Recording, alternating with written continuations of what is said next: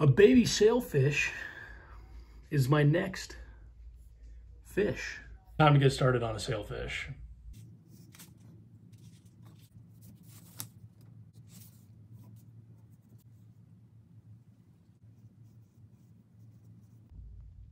All right, I'd love to make this thing 3-piece.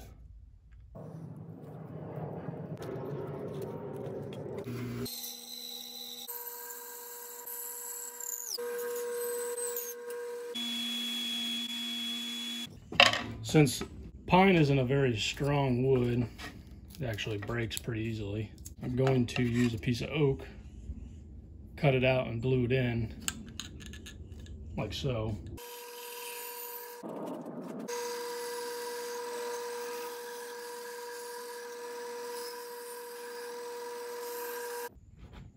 All right, I've got this cutted, fit in here, this piece of oak.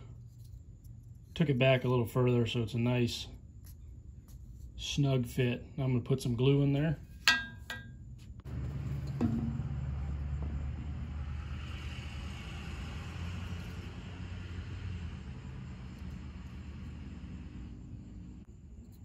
Put that set up, then we'll get to carving.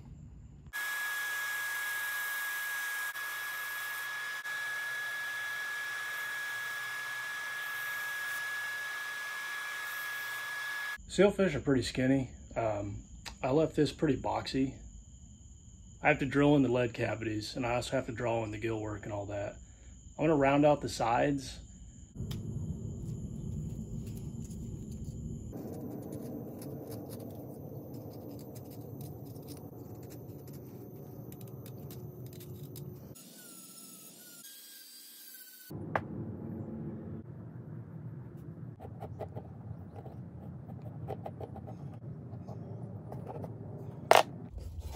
All right, got a piece of aluminum here, and it's time to figure out this top dorsal, the sail. What makes a sailfish a sailfish?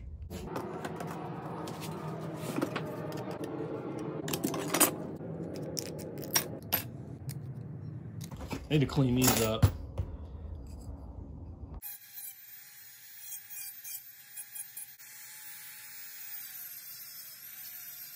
Make this fin come to life.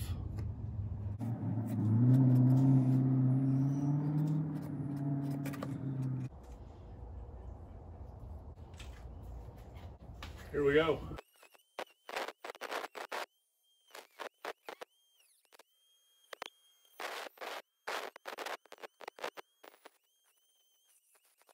All right.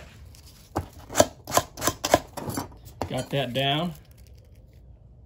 Nice and detailed. Looking good, looking good. It probably will catch the line. I'm really not worried about that. I really don't care what the repercussions could be. If I lose it, I lose it. I'll make another one. Yeah. It's time to put the rays in the fin. I'm gonna use a smaller cutoff wheel. And I'm just going to go ahead and score it while holding it with pliers, because it's going to heat up right on the edge of the table.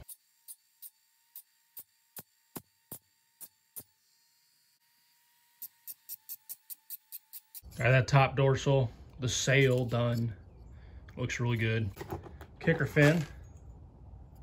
That'll be the side fin.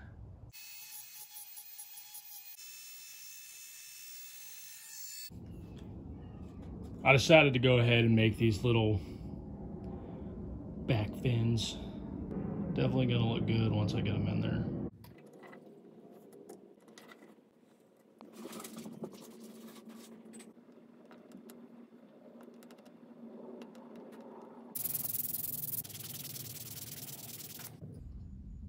All right, I need about a 1/4 inch cut down into this tail so I can glue and insert this tail section.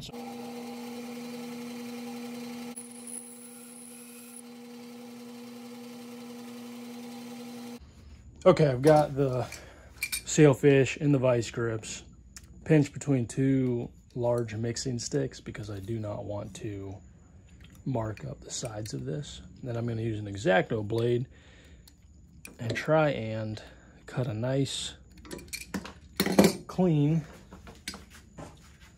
slot in the top of this bait.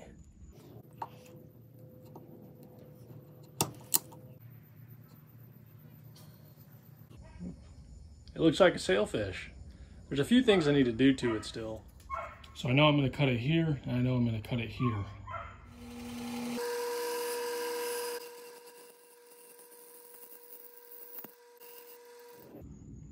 Sander head in the Dremel. Gonna concave this out.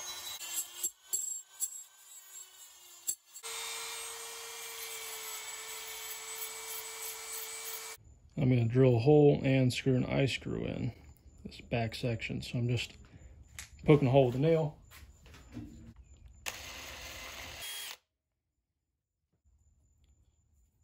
And then I'll use some super glue on this 1-inch eye screw. Be using a little eater bit.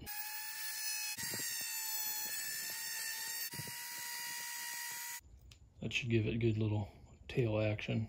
I'm going to do the same thing with this midsection going into the head, except I'm going to be using 2 eye screws. Here and right here where I'm going to make those pockets.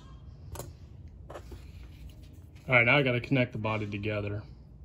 So I've got to drill a hole through the bottom. And I'm going to come out the top. But when I go to glue this in, because the fin is going to be in the way, I'm going to try and angle it so it comes out a little to the side. All right, got it all sectioned. Got all the fins in. Well, except for that back one. I'm gonna put a hole in the tail, put a pin through it.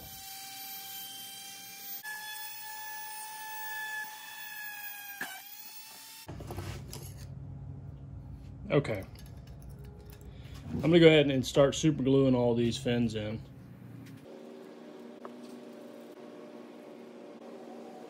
I'm actually gonna go ahead and drill the lead cavity in this now. Get that done. I'm gonna do two holes. I'm gonna go with 2 3/8" holes using the Forstner bit. Going backwards to score the wood before I go forwards. That way I don't rip it apart.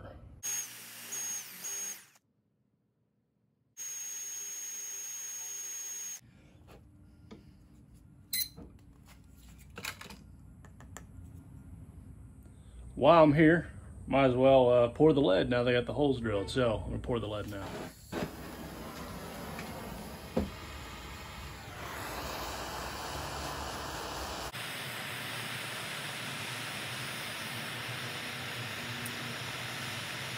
Look at this little, I ended up doing a little lead cavity. Show you this way. Ended up doing a little lead cavity in this midsection too.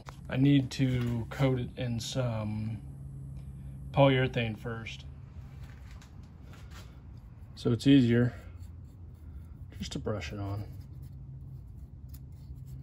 Nice and easy.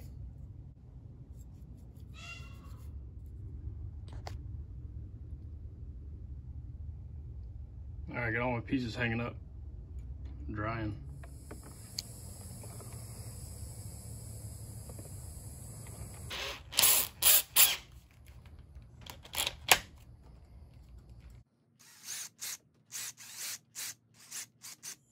I ended up removing that anal fin.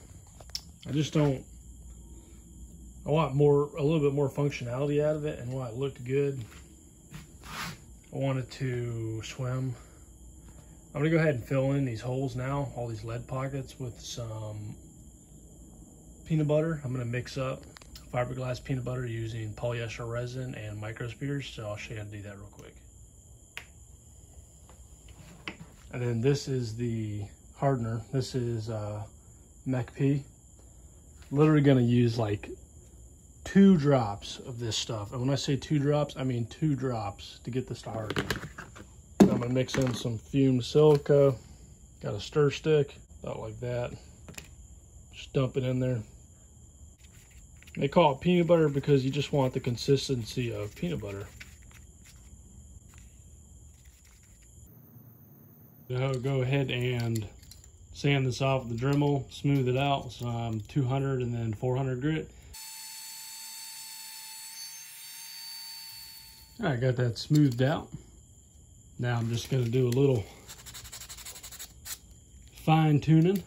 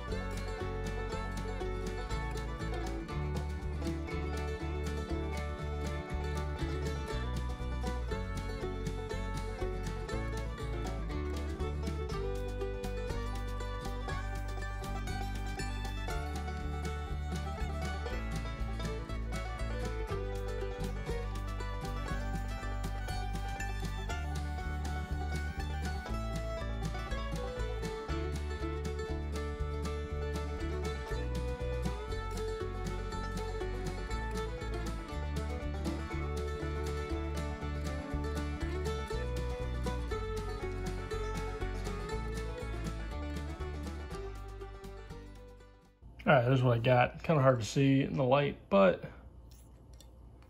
not too shabby.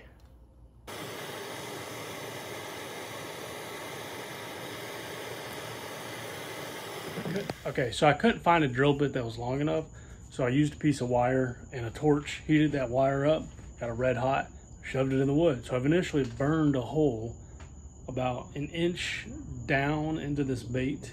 Took about 5 or 6 burns to do that, but finally got down there.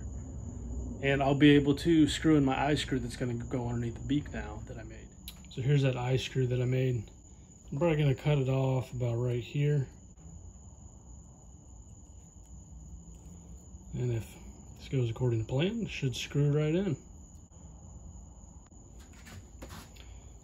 Okay, this step, all I'm doing is dripping super glue. I'm using a spray-on enamel to clear this, the midsection, while the head dries. I'm going to make sure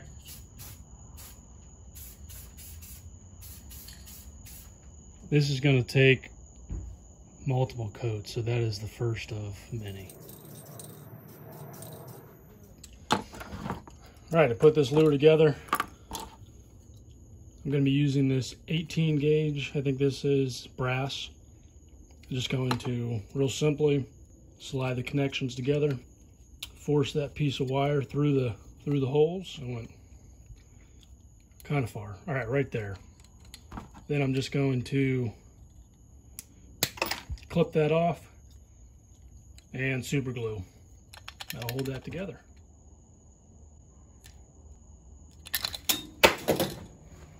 Whoops.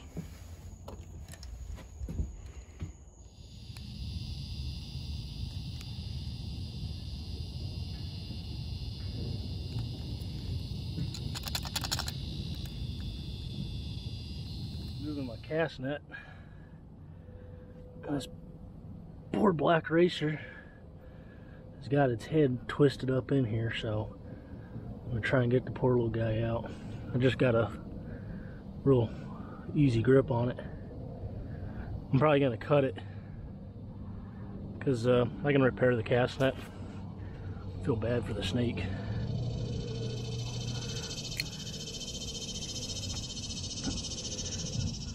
Go ahead and let this snake go.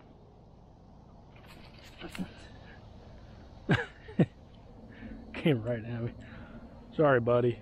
I didn't mean to get you all locked up in that net.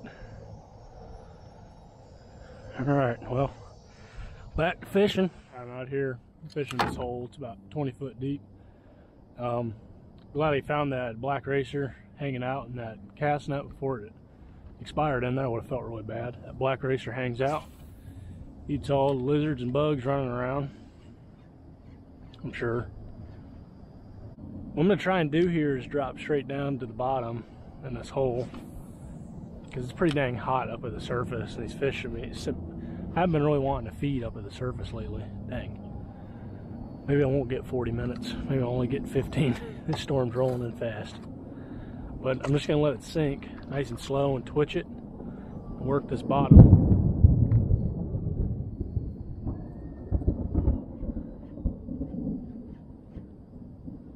Hopefully pick up a bass suspended down there. It's raining again. Non-stop. Nice bass sitting right there.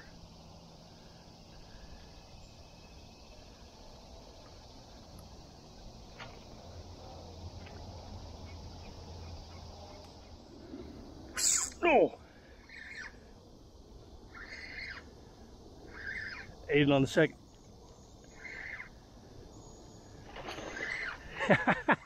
You ate it on the second bite. I can't believe, I mean, that was a little sight cast in there.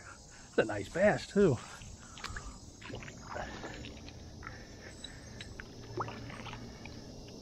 Oh, nice. Heck yeah. Get back in the water fast.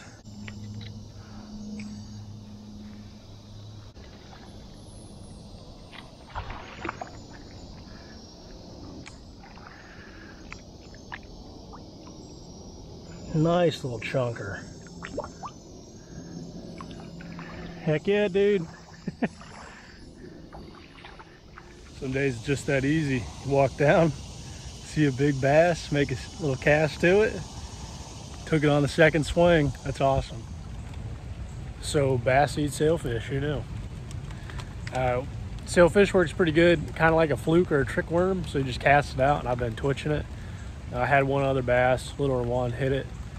But it's got great action. Just, you know, we're not working like a swim bait, but just working it, you know, kind of twitching, like I said, a trick worm or a fluke. Hoping to get out, hit the flats, out maybe Tampa Bay or a little bit north of there, and catch saltwater species. If I can get north of red tide, you know, up in Homosassa, Crystal River area, I can probably do a lot better. But I appreciate y'all. Thank you for watching. Like and subscribe if you haven't, or if you don't want to, then don't. Catch you on the next one.